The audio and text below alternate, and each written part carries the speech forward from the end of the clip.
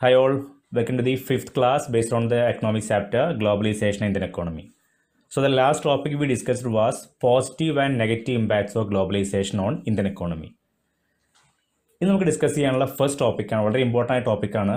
പലപ്പോഴും CBSE repeat ആയി ചോദിച്ചിട്ടുള്ള ഒരു ക്വസ്റ്റ്യൻ കൂടിയാണ്, ഫെയർ ഗ്ലോബലൈസേഷൻ. അത് നിങ്ങൾക്ക് ആ പേരിൽ തന്നെ ഗസ് ചെയ്യാൻ പറ്റും. നമ്മളിപ്പോൾ ഗ്ലോബലൈസേഷൻ ഒരുപാട് കാര്യങ്ങൾ പഠിച്ചു കഴിഞ്ഞു. Lot of aspects about globalisation, what is globalisation, അതിൻ്റെ ഹെൽപ്പിംഗ് ഫാക്ടേഴ്സ് എന്തൊക്കെയാണ്, ഒരുപാട് കാര്യങ്ങൾ പഠിച്ചു കഴിഞ്ഞു. ഇനി ഇവിടെ പറയുന്നത്, ഇപ്പം നമ്മുടെ ലോകത്തുള്ള ഗ്ലോബലൈസേഷൻ ഒന്നും അത്ര ഫെയർ അല്ല എന്നാണ് പറയുന്നത്. എന്തുകൊണ്ടായിരിക്കും അങ്ങനെ പറയാൻ കാരണം? Fair globalization would create opportunities for all and also ensures that the benefit of globalization are shared by all. ഇതാണ് ഇതിൻ്റെ മെയിൻ കോൺസെപ്റ്റ് എന്ന് പറയുന്നത്. നമുക്കറിയാം, നമ്മൾ ലാസ്റ്റ് ക്ലാസ് ഡിസ്കസ് ചെയ്തിട്ടുണ്ടായിരുന്നു ഗ്ലോബലൈസേഷൻ്റെ പോസിറ്റീവ് ഇമ്പാക്റ്റ്. അപ്പോൾ നമ്മൾ കണ്ടതാണ്, അത് ഒരുപാട് പോസിറ്റീവ് ഇമ്പാക്റ്റ് ഉള്ള ഒരു സംഗതി തന്നെയാണ് ഗ്ലോബലൈസേഷൻ എന്ന് പറയുന്നത്, എസ്പെഷ്യലി ലോക്കൽ കമ്പനീസിനൊക്കെ. പക്ഷെ എന്നിരുന്നാലും ഈ ഗ്ലോബലൈസേഷൻ കൊണ്ട് കിട്ടുന്ന ബെനിഫിറ്റ്സ് ഈക്വൽ ആയിട്ടല്ല ഷെയർഡ് ആയിട്ടുള്ളത്. അവിടെ നമുക്കൊരു ഇക്വാലിറ്റി കാണാൻ പറ്റുന്നില്ല. അതുകൊണ്ടാണ് ഈ ഫെയർ ഗ്ലോബലൈസേഷൻ എന്നുള്ള കൺസെപ്റ്റ് അവിടെ ഇമ്പോർട്ടൻ്റ് ആയിരിക്കുന്നത്. അതായത് ഗ്ലോബലൈസേഷൻ കിട്ടുന്ന ബെനിഫിറ്റ്സും അതുപോലുള്ള മെറിറ്റ്സൊക്കെ എല്ലാ സെക്ഷൻ ഓഫ് പീപ്പിളിനും ഒരുപോലെ കിട്ടുന്നില്ല. അതാണ് അവിടെ പറയുന്നത്. അപ്പോൾ നമുക്ക് വേണ്ട എന്താണ്? What we need is fair globalisation. Fair globalisation would create, ഇങ്ങനെ ഫെയർ ഗ്ലോബലൈസേഷൻ കൊണ്ട് മാത്രം നമുക്ക് എന്ത് ക്രിയേറ്റ് ചെയ്യാൻ പറ്റുള്ളൂ? Opportunities for all and also ensures that, ഈ ഫെയർ ഗ്ലോബലൈസേഷൻ ആണ് എൻഷുർ ചെയ്യുന്നത് എന്ത്? The benefit of globalisation R shared by all. എല്ലാ സെക്ഷൻ ഓഫ് പീപ്പിളിനും ഗ്ലോബലൈസേഷൻ്റെ ബെനിഫിറ്റ്സ് ഈക്വൽ ആയിട്ട് കിട്ടുന്നുണ്ട് എന്ന് എൻഷുർ ചെയ്യാനുള്ളൊരു പുതിയ കൺസെപ്റ്റാണ് ഫെയർ ഗ്ലോബലൈസേഷൻ. ഇനി ഇത് സാധാരണ ചിലപ്പോൾ വൺ വേർഡിനായിട്ട് ഇത്ര മാത്രമേ ചോദിക്കുള്ളൂ ഡെഫിനേഷനായിട്ട്. ഇനി നമുക്കിതിന് മറ്റൊരു ലോങ് ആൻസ് ടൈപ്പ് വരുന്നുണ്ട്. അതായത് ഈ what is A role of government in what to ensure fair globalisation. വളരെ ഇമ്പോർട്ടൻ്റ് ആയിട്ട് ചോദിക്കാനുള്ളൊരു 3 to 5 മാർക്ക് ക്വസ്റ്റ്യൻ ആണ്. ഗവൺമെൻറ് എന്ത് ചെയ്യാൻ പറ്റും to ensure fair globalisation? What's a role of government? നമുക്കൊരു 4 പോയിന്റ് പറയാൻ പറ്റും ഇതിന്. First one, government can play A major role in making this possible. Making this possible means making fair globalisation possible. It's policies must protect the interest of rich and poor both. ഇത്രേ ഉള്ളൂ. നമ്മളിപ്പോൾ പറഞ്ഞല്ലോ, ഇതിൻ്റെ benefits എല്ലാവർക്കും ഒരുപോലെ കിട്ടുന്നില്ല. ഇവിടെ എല്ലാവരും എന്ന് പറയുമ്പോൾ കറക്റ്റ് വരുന്ന ഒരു ക്ലാസിഫിക്കേഷൻ റിച്ച് ആൻഡ് പുവർ ആണ്. അപ്പോൾ ഗവൺമെൻറ്റിൻ്റെ പോളിസി തന്നെ എല്ലാവർക്കും എല്ലാ ഓപ്പർച്യൂണിറ്റിയും ഈക്വലായി കിട്ടുന്ന രീതിയിലാണെങ്കിൽ, especially to rich and poor, അതാണ് ഗവൺമെൻറ്റിൻ്റെ ഫസ്റ്റ് റോൾ. ഗവൺമെൻറ്റിൻ്റെ പോളിസി എന്ത് ചെയ്തിരിക്കണം? റിച്ചിനും പുവറിനും ഒരുപോലെ ബെനിഫിറ്റ്സ് കിട്ടുന്ന രീതിയിലായിരിക്കണം. അതാണ് first one. Then labour laws R properly implemented and the workers get there rights. എന്താണ് ലേബർ ലോ എന്ന് പറയുന്നത്? നിങ്ങൾക്ക് അറിയാം, അപ്പോൾ ഇതിൽ നിന്ന് ഗസ് ചെയ്യാൻ പറ്റുന്നുണ്ടാവും. അതായത് ലേബേഴ്സ് അല്ലെങ്കിൽ വർക്കേഴ്സിനുള്ള law, some law to protect the interest of workers or labours. It is known as labour law. അപ്പോൾ എല്ലാ കൺട്രീസിലും ലേബർ ലോസ് ഉണ്ടായിരിക്കും. പക്ഷെ നമുക്കറിയാം, ലോസ് ഉണ്ടാകൊണ്ട് മാത്രം കാര്യമില്ല. എന്ത് ചെയ്യണം? അത് പ്രോപ്പർലി ഇംപ്ലിമെൻറ്റ് ചെയ്താൽ മാത്രമേ അതിൻ്റെ ബെനിഫിറ്റ് വർക്കേഴ്സിന് കിട്ടുകയുള്ളൂ. So which authority is to implement this law? No doubt it is government. It is government to implement this law properly. So ഇത്തരം ഈ ലേബർ ലോസിൻ്റെ പ്രോപ്പർ ഇംപ്ലിമെൻറ്റേഷനോടെ കൂടി എന്ത് ചെയ്യാൻ പറ്റും? ഗവൺമെൻറ്റിന് ഈ ഫെയർ ഗ്ലോബലൈസേഷൻ എൻഷുർ ചെയ്യാൻ പറ്റും. അതാണ് second one. Now third one, it can support small producers by putting some restriction or barriers. ഇവിടെ നിങ്ങൾക്ക് ഡൗട്ട് തോന്നാം, നമ്മൾ കഴിഞ്ഞ ആഴ്ച ഡിസ്കസ് ചെയ്തത് ഇപ്പോഴത്തെ ഒരു വേർഡിൽ നമ്മൾ എന്ത് ചെയ്യാൻ പാടില്ല, അത്തരം ട്രേഡ് ബാരിയേഴ്സ് വേണ്ട എന്നാണല്ലോ പറഞ്ഞിട്ടുള്ളത്. ഇവിടെ പറയുന്നത് എന്താ? ഗവൺമെൻറ് തന്നെ അത്തരം റെസ്ട്രിക്ഷൻ ചെയ്യണം എന്ന് പറയുന്നത്. ഇത് രണ്ടും രണ്ടാണ്. നമ്മൾ അവിടെ പറഞ്ഞ റെസ്ട്രിക്ഷൻ എന്ന് പറയുന്നത് ഒരു പ്രത്യേക കൺട്രീസിൽ നിന്നുള്ള ഇമ്പോർട്ട് ബാൻ ചെയ്യുക, അല്ലെങ്കിൽ മറ്റൊരു കൺട്രി വേറൊരു കൺട്രീസിൽ നിന്നുള്ള നമ്മുടെ മറ്റൊരു കൺട്രീസിലേക്കുള്ള എക്സ്പോർട്ട് നമ്മൾ നിർത്തുക. അതൊക്കെയാണ് ട്രേഡ് ബാരിയർ എന്ന് പറയുന്നത്. അല്ലെങ്കിൽ അവിടെ പറഞ്ഞായിരുന്നു ഇമ്പോർട്ട് ടാക്സ് ഒന്നുകൂടെ കൂട്ടുക, അല്ലെങ്കിൽ ഇമ്പോർട്ട് ഡ്യൂട്ടി. അപ്പോൾ ആ കൺട്രി നമുക്ക് ഇമ്പോർട്ട് ചെയ്യില്ലല്ലോ. അവിടെ പറഞ്ഞ കാര്യമായിരുന്നു, നമ്മൾ ഇമ്പോർട്ട് ഡ്യൂട്ടി കൂട്ടുകയാണെങ്കിൽ സ്വാഭാവികമായിട്ടും എന്ത് ചെയ്യില്ല, മറ്റു കൺട്രീസ് നമ്മുടെ രാജ്യത്തേക്കുള്ള ഇമ്പോർട്ട് കുറയ്ക്കും. കാരണം ഇവിടെ അവർക്ക് ഒരുപാട് ടാക്സ് കൊടുക്കേണ്ടി വരും. അതൊക്കെയായിരുന്നു ട്രേഡ് ബാരിയേഴ്സ്. ഇവിടെ പറയുന്ന ബാരിയർ അതല്ല. It can support small producers by putting some restriction or barriers. അതായത് സം ടെമ്പററി റെസ്ട്രിക്ഷൻ. ഇപ്പോൾ അവർക്ക് തോന്നുകയാണ്, എസ്പെഷ്യലി നമ്മുടെ ഇന്ത്യയിലെ ഒരു small scale manufacturing sector, especially നമുക്ക് എടുക്കാം കോട്ടൺ ടെക്സ്റ്റൈൽ. അതിൻ്റെ കേസ് എടുക്കുകയാണെങ്കിൽ അത് നമ്മൾ കാണുന്ന ഡിക്ലൈനാണ് വിചാരിക്കുക. കോട്ടൺ ടെക്സ്റ്റൈൽ ഇൻഡസ്ട്രി റീസെൻ്റ്ലി ആയിട്ട് ഒരു ഡിക്ലൈനിങ് ട്രെൻഡ് കാണിക്കുന്നു വിചാരിക്കുക.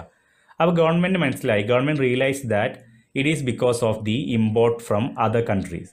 അതർ കൺട്രീസിൽ നിന്ന് ചീപ്പായിട്ട് കോട്ടൺ ഗുഡ്സ് ഇങ്ങോട്ട് വരുന്നത് കൊണ്ടാണ് നമ്മുടെ ഇവിടുത്തെ ട്രഡീഷണൽ കോട്ടൺ വർക്കേഴ്സിന് പ്രശ്നം ഉണ്ടാകുന്നത് ഗവൺമെൻറ് റിയലൈസ് ചെയ്യുകയാണെങ്കിൽ, അങ്ങനെയാണെങ്കിൽ ടെമ്പററി ആയിട്ട് അവർക്ക് ചില റെസ്ട്രിക്ഷൻ അവിടെ കൊണ്ടുവരാം. അതെന്തിനാണ്? It's four A good purpose to support small producers. അപ്പോൾ അതും എന്ത് തന്നെയാണ്?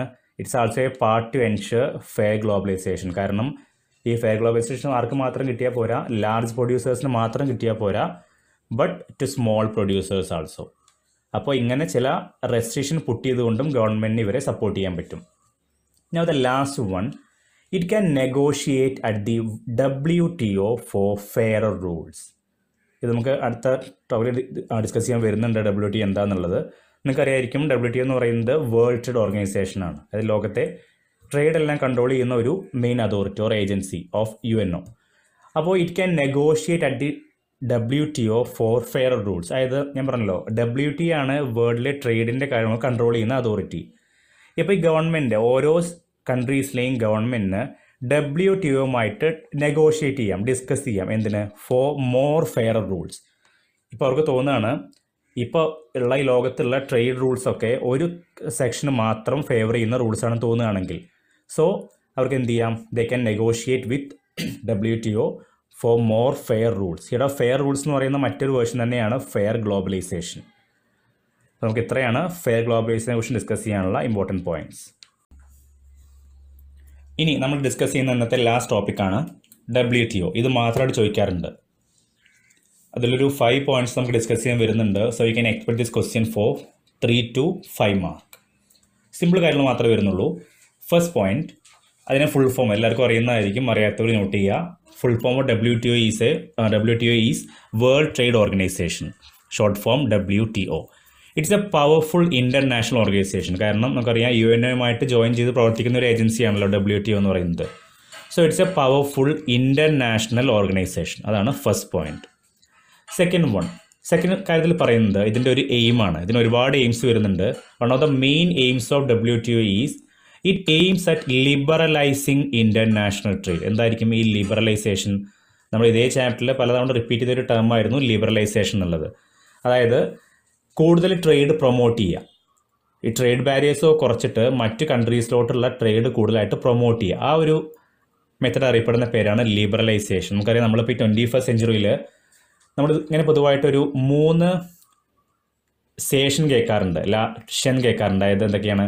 Privatisation, globalisation and liberalisation. നമുക്ക് ചുരുക്കി അതിനെ LPG എന്ന് പറയാം. Liberalisation, privatisation and globalisation. അപ്പോൾ ഈ LPGയുടെ ലോകത്താണ് നമ്മളിന്ന് ജീവിക്കുന്നത്. ആദ്യത്തെ ഒരു പോയിന്റ് ആയിരുന്നു ലിബറലൈസേഷൻ. അത്രേ ഉള്ളൂ. ട്രേഡ് മാക്സിമം പ്രൊമോട്ട് ചെയ്യുക ബിറ്റ്വീൻ കൺട്രീസ്. അവിടെ ഒരു ബാരിയറും ഇല്ലാതെ, ബൗണ്ടറീസ് ഒന്നും ഇല്ലാതെ ട്രേഡ് മാക്സിമം പ്രൊമോട്ട് ചെയ്യുക. ആ ഒരു മെത്തേഡാണ് ലിബറലൈസേഷൻ എന്ന് പറയുന്നത്. സോ അതാണ് WTOയുടെ one of the main AIIMS എന്ന് പറയുന്നത്. Okay, now third point, it establishes rules regarding international trade and ensures that these rules are obeyed. നേരത്തെ പറഞ്ഞിരുന്നു, WTO ആണ് ട്രേഡിൻ്റെ കാര്യങ്ങളെല്ലാം കൺട്രോൾ ചെയ്യുന്നത്. അതുകൊണ്ടാണ് മറ്റ് കൺട്രീസൊക്കെ കൂടുതൽ ഫെയർ റൂൾസിന് വേണ്ടി WTOയുമായിട്ട് നെഗോഷിയേറ്റ് ചെയ്യുന്നത്.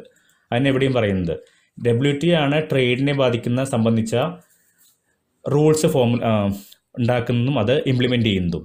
And ensures that these rules R obeyed. Rules വെറുതെ അവർ ക്രിയേറ്റ് ചെയ്യുക മാത്രമല്ല, ഫോം ചെയ്യുക മാത്രമല്ല, അത് പ്രോപ്പറായിട്ട് ഇംപ്ലിമെൻറ്റ് ചെയ്യുന്നതും ആ റൂൾസ് എല്ലാം ഒബേ ചെയ്യുന്നുണ്ട് എന്നുള്ള കാര്യം അവർ എൻഷുർ ചെയ്യുന്നതൊക്കെ WTOയുടെ ഒരു ഡ്യൂട്ടി തന്നെയാണ്. Now fourth point, at present 164 countries of the world are the members of WTO. നമുക്കറിയാം, ലോകത്ത് ഏകദേശം 200ഓളം കൺട്രീസ് ഉണ്ട്. അതിൽ 164 കൺട്രീസാണ് WTOയിൽ ഇപ്പോൾ മെമ്പേഴ്സ് ആയിരിക്കുന്നത്. Now the last point, WTO is supposed to allow free trade for all countries. നമുക്കറിയുന്ന point തന്നെയാണ് ഇവിടെ പറഞ്ഞ അതേ കാര്യം, ലിബറലൈസേഷൻ. അപ്പോൾ WTO എന്ത് ചെയ്യണം? പരമാവധി ഫ്രീ ട്രേഡ് പ്രൊമോട്ട് ചെയ്യണം. ഫ്രീ ട്രേഡ് എന്ന അർത്ഥം എന്താ? ഫ്രീ ആയിട്ട് സാധനങ്ങൾ ട്രേഡ് ചെയ്യുക എന്നുള്ള അർത്ഥത്തിലല്ല, ബാരിയേഴ്സോ റെസ്ട്രിക്ഷനോ ഇല്ലാത്ത ഒരു ട്രേഡ്. അതാണ് ഇവിടെ ഫ്രീ ട്രേഡ് എന്ന് പറയുന്നത്, അല്ലാതെ നോ കോസ്റ്റ് ട്രേഡ് എന്നുള്ള മീനിങ്ങിലല്ല. ബട്ട് ഇൻ പ്രാക്ടീസ്, ഇനിയാണ് പ്രശ്നം വരുന്നത്. ഇപ്പം ഇങ്ങനെയൊക്കെ അവർ നല്ല കാര്യങ്ങൾ ചെയ്യണമെന്ന് പറഞ്ഞിട്ടുണ്ടെങ്കിലും ദേ വർ suppose to do all these things. പക്ഷെ അവർ ചെയ്യുന്നുണ്ടോ? അതാണ് ലാസ്റ്റ് സെൻറ്റൻസ് പറയുന്നത്. But in practice it is found that the developed countries have unfairly retained trade barriers. അതായത് നമ്മൾ പറഞ്ഞു WTOയുടെ മെയിൻ എയിം എന്ന് പറയുന്നത് മാക്സിമം ട്രേഡ് ബാരിയേഴ്സ് ലിമിറ്റ് ചെയ്തുകൊണ്ട് മാക്സിമം ലിബറലൈസ് ചെയ്യുക ട്രേഡ് ബാരിയേഴ്സ് പരമാവധി കുറയ്ക്കുക, പരമാവധി ഫ്രീ ട്രേഡ് പ്രൊമോട്ട് ചെയ്യുക. പക്ഷെ എന്നിരുന്നാലും ഇപ്പോഴും നമ്മൾ എന്താണ് കാണുന്നത്? V found that developed countries have അൺഫെയർലി retain trade barriers. USA പോലുള്ള ചില ഡെവലപ്ഡ് കൺട്രീസ് പലപ്പോഴും WTOയുടെ റൂൾസ് ഒന്നും ഒബേ ചെയ്യുന്നില്ല. എന്നിട്ട് അവരെന്ത് ചെയ്യുന്നുണ്ട്? അവരിപ്പോഴും അവരുടെ കൺട്രീസിൽ ട്രേഡ് ബാരിയേഴ്സ് നടപ്പാക്കുന്നുണ്ട്. അതായത് അവർ പറയും ചില പ്രത്യേക കൺട്രീസിൽ നിന്ന് ഞങ്ങളുടെ കൺട്രീസിലേക്ക് ഒരു ഇമ്പോർട്ടും വേണ്ട. അത് നേരെ തിരിച്ചവർ പറയും ഞങ്ങൾ ഈ കൺട്രീസിൽ ഞങ്ങൾ എക്സ്പോർട്ടും ചെയ്യില്ല. അപ്പോൾ ട്രേഡ് ബാരിയേഴ്സ് ആണല്ലോ. But it is against the policy of WTO. But still our developed countries ആയതുകൊണ്ട് തന്നെ അവർക്ക് അവിടെ കുറച്ചുകൂടെ വോയിസ് വരുന്നുണ്ട് WTO. എസ്പെഷ്യലി അമേരിക്ക പോലുള്ള കൺട്രീസിനൊക്കെ WTOയിൽ ഒരുപാട് ഡോമിനൻസ് കിട്ടുന്നുണ്ട്. അത് നിങ്ങൾ നയത്തിലൊക്കെ പഠിച്ച് ഓർക്കുന്നുണ്ടായിരിക്കും. അതുകൊണ്ടാണ് പറയുന്നത് ഇങ്ങനെ ഒരുപാട് നിയമങ്ങൾ ഉണ്ടെങ്കിലും അതൊന്നും പല ഡെവലപ്ഡ് കൺട്രീസും ഒബേ ചെയ്യുന്നില്ല. അപ്പോൾ നമുക്ക് ഇത്രയും WTOയെ കുറിച്ച് ഡിസ്കസ് ചെയ്യാനുള്ള ഇമ്പോർട്ടൻറ്റ് പോയിന്റ്സ്. ഇനി നമുക്ക് അടുത്തൊരു വീഡിയോ കൊണ്ട് ഈ ചാപ്റ്റർ കംപ്ലീറ്റ് ചെയ്യാം. സോ ക്ലാസ് യൂസ്ഫുൾ ആണെങ്കിൽ subscribe and share with your friends. Thanks for watching.